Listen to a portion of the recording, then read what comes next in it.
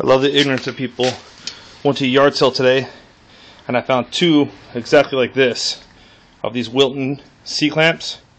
Extremely expensive, very old, but bomb. The guy's like, oh, they're old. They have a lot of work needs to be done. They probably won't work. And you see it's a Wilton right there. And very, very good brand when it comes to stuff.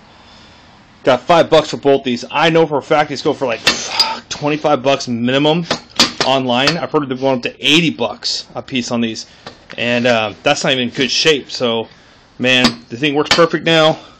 Spent 20 minutes worth of cleaning on it, and fucking nice C-clamps. Dirt cheap.